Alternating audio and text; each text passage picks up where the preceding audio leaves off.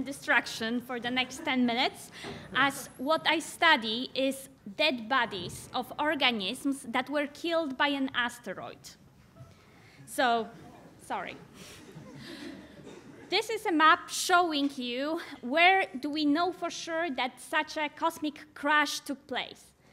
There are 190 places right now, and counting, the number is growing. So you may think, well, it doesn't look so bad, does it? Over entire planet, 190 places, over 4.5 billion years, well, I can take my chances.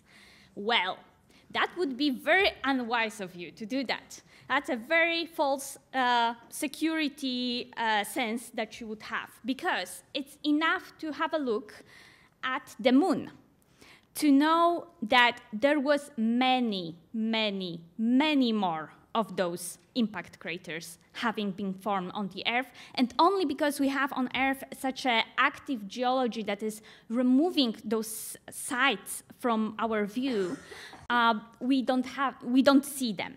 So the ones that we have on the moon are from micrometer size up to something that you can see with your own eyes, even standing on the Earth. Like next, hopefully tomorrow or this day when there will be less clouds, you will be able to see the moon and see those round, dark places on the surface of the moon. Those are gigantic impact craters.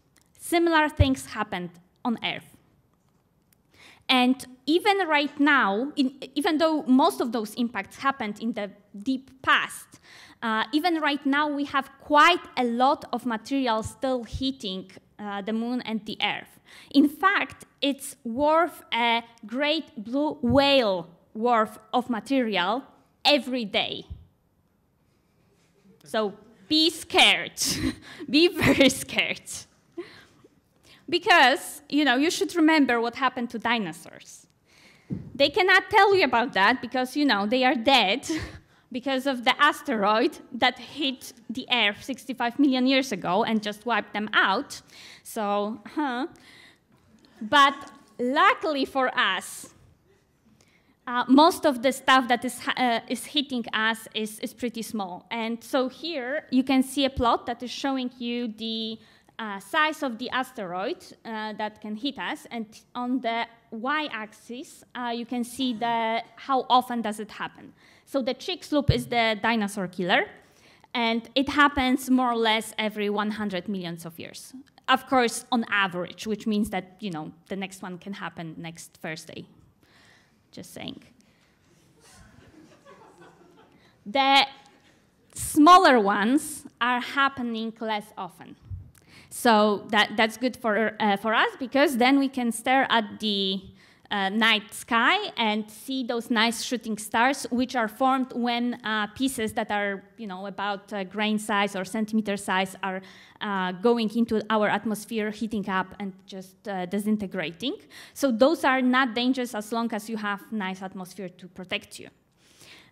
And those are, just shooting into the Earth right now, like every couple of microseconds you have something. The larger ones, it works. The larger ones can produce those nice bolides, which are very impressive looking, and also can produce some very small damage to the cars, for example, and this is how we have some meteorites. So if you want to touch some meteorites, for example, a piece of the moon or piece of Mars, just talk to me during the break, because I have some with me. So just saying. Advertisement. But once we get to slightly larger pieces, this is where it really becomes to be dangerous. So if we are around 20 meters in diameter, as what happened in Chelabynsk in 2013 only, this is something that can cause people to die.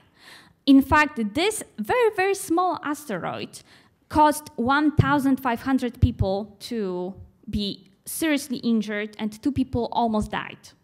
20 meters in diameter. This is nothing. We cannot even really see it. We have not seen this one coming. So sorry. Slightly larger ones, about 50 meters in diameter. This is what caused Tunguska, most probably. The area of the forest in the middle of Siberia was flattened. It was thousands of kilometers squared, so a lot of area that was just damaged.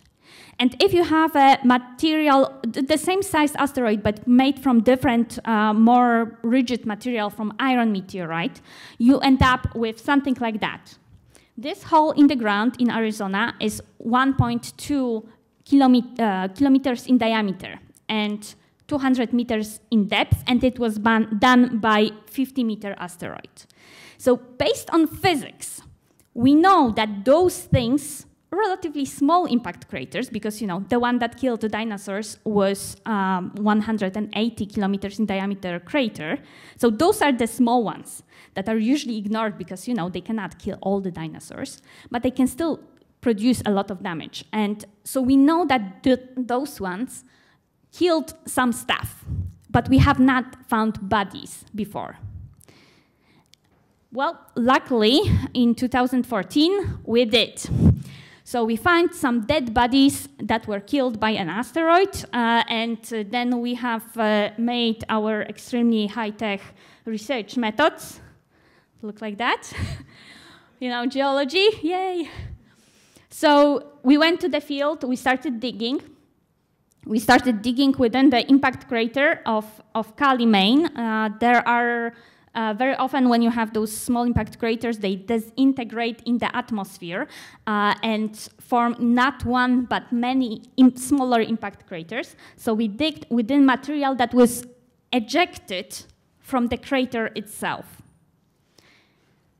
We made a hole that looked suspiciously as a grave, and we discovered dead bodies. Dead bodies of, trees, but still. So those are pieces of charcoal that was found within the material that was ejected from the crater. And you may think, well, it could have been, killed before and then just intermixed with the ejecta. Yes, it could, but it wasn't.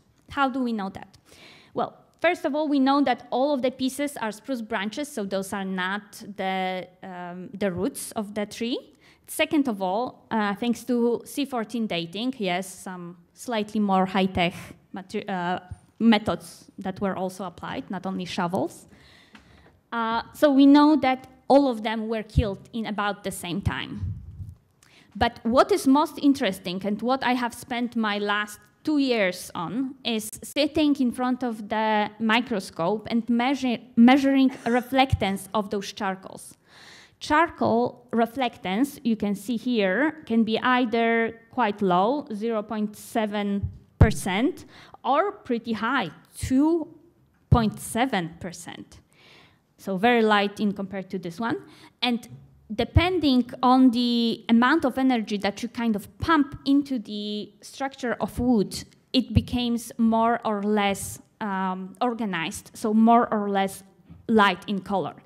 So based on that, you can say that this charcoal was formed in lower temperature than this one here.